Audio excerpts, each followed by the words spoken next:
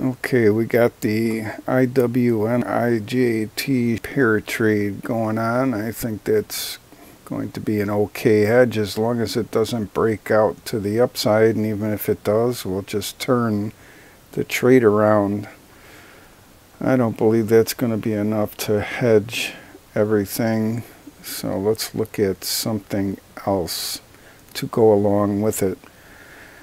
And DBA, the Invesco DB Agricultural Fund ETF, did come off of the highs here. It did not break out to the upside.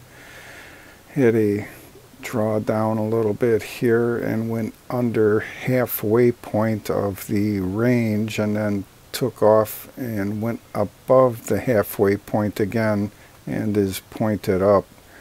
So let's go long a full order of the DBA and a stop right under 25, so as close to 25 as your tolerance could take. So right there's 24.79 for that low, maybe right around there, 24.77 or so.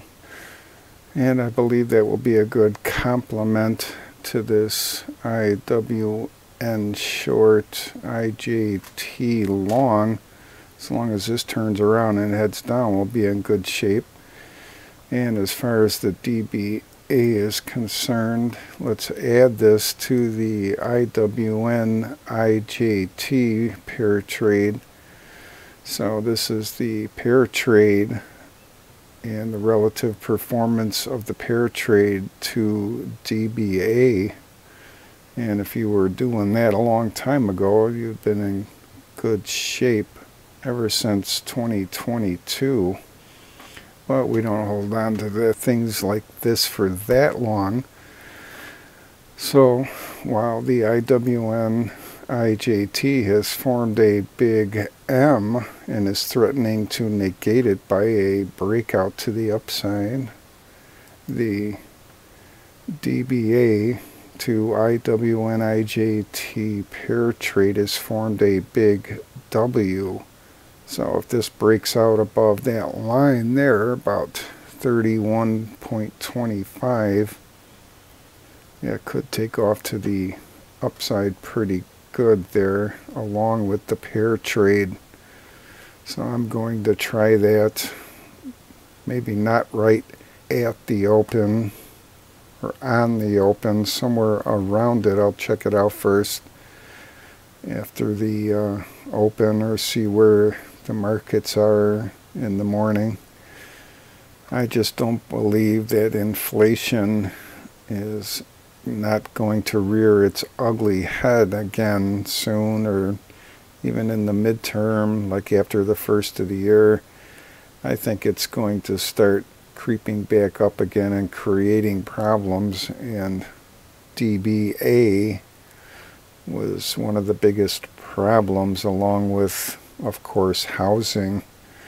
And I pulled the tape back on DBA to the great financial crisis back here, 08-09. And you can see it's got a long way to go if it wants to challenge that all-time high here. Even some of the other highs here would be a great feat of strength to get up there. It's getting close to here. And let's see what that is. That's about 27.33, and we're at about 25.53, couple bucks away. So there's a goal right there. And another high here, 28.54, 31.65, 32.93, and then ultimately around 38.50. So gives you a bigger and better perspective by pulling the tape back and looking at this versus looking at it like this and thinking, oh, it's way up into the right hand corner, how far could it go? Well, it's got a lot of room to run to the upside if there's a breakout to the upside.